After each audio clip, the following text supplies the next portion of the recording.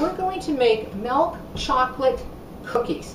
So let's get started. First, of course, going to need a large bowl, and we're going to start out with 12 tablespoons of baking cocoa into our bowl. And you're going to need 4 tablespoons of canola oil or whatever type of oil that you prefer. We're going to put 1/2 cup of unsalted butter that's been softened or sat at room temperature.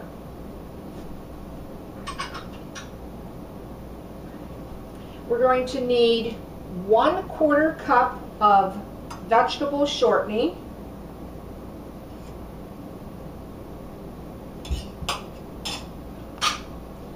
And now we're going to start creaming this together. I'm going to use my hand mixer because it's much easier for the video. You can go ahead and use your stand mixer for this, of course, and just start to cream your baking cocoa, your vegetable shortening, and your butter together. And start off on low speed, otherwise the cocoa is going to go all over you. You're going to need a cup of granulated sugar. So put that in your bowl. And you're going to need 2 large eggs that also I had sitting out on room temperature. And now combine this together. I'm going to raise my speed, blend it well, working the sides of my bowl, and I'll show you in a second what this looks like.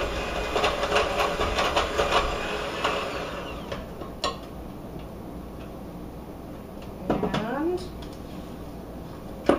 it'll look like a very thick chocolate batter, as you can see.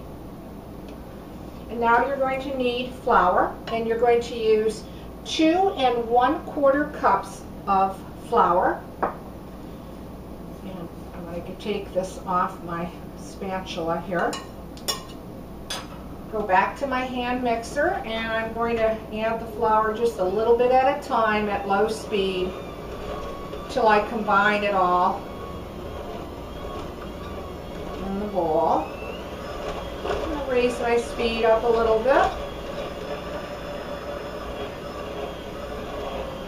And combine that flour. That was the rest of it. That was 2 1/4 cups of all-purpose flour. You're going to need a 1/2 teaspoon of baking powder. You're going to use a 1/4 teaspoon of salt. And a 1/4 teaspoon of baking soda. And we're going to combine this all together. I'm going to raise my speed because by now the dough is forming. So it's going to be heavy and it's going to be thick. So I want to work the sides of my bowl to move this cookie dough on high speed with my hand mixer here. Next, we're going to put in a 1/2 cup of nuts. Now, this is up to you. If you want to use, I'm using peanuts.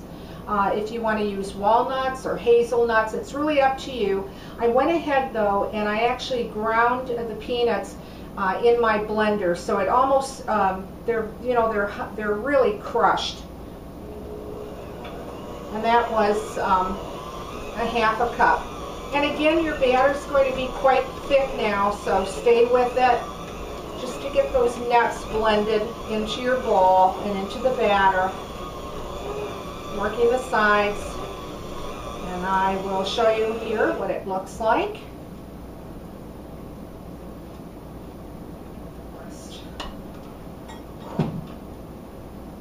I'm just going to combine it all together to show you what the dough looks like, the cookie dough. And here we go. And then I'm going to put it on my counter with a little bit of flour.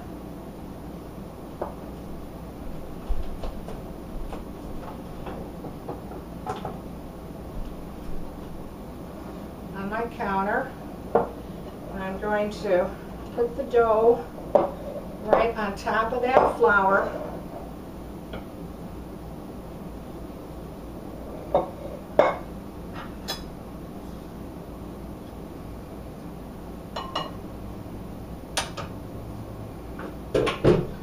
And then with my clean hands, I'm just going to make a log out of it.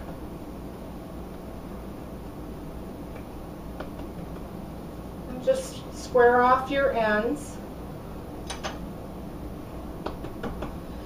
And this log is probably about 12 inches in length, and in thickness it's probably about an inch and a half. Now you can make them as thick or thin as you like, but this is how I like to do the recipe. You're going to need a baking sheet or cookie sheet, and it's ungreased. You don't need to put any oil or anything on it. And then you're going to just actually start cutting them off at about a 1/2 inch thick onto your pan. This is going to yield you about 2 dozen cookies.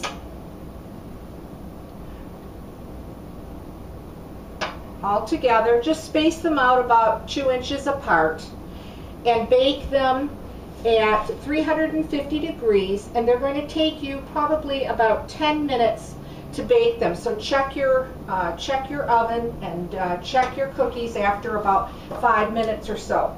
I went ahead and made some ahead of time to show you what they would look like, and this is what they do look like when they come out.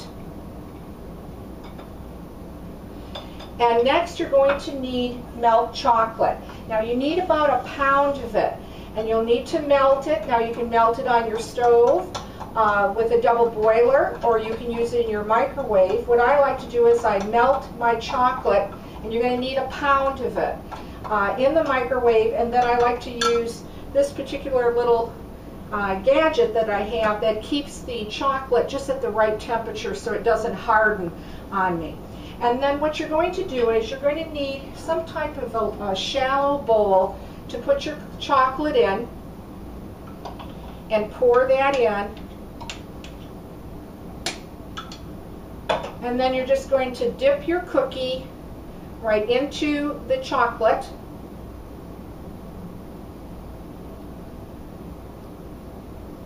You can wipe the side off the bowl.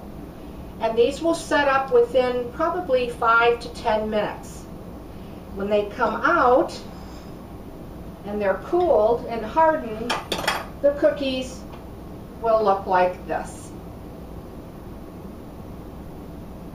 I hope you enjoyed this recipe. Thanks for watching, and please subscribe.